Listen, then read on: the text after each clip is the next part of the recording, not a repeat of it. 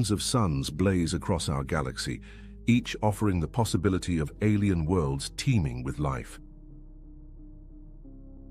Yet, when we look up at the night sky for signals, we are met with silence.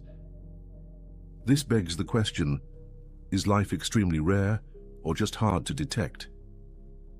I'm always interested in questions where there's a collision of ideas that appear irreconcilable, right? They don't fit with each other.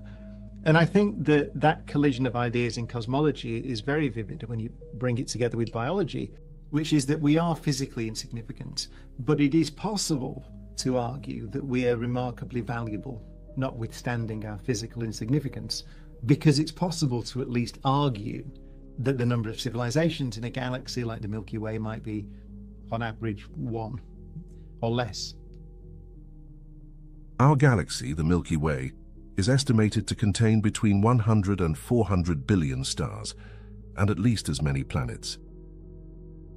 A new study suggests there could be 60 billion planets in our galaxy's habitable zones, regions capable of supporting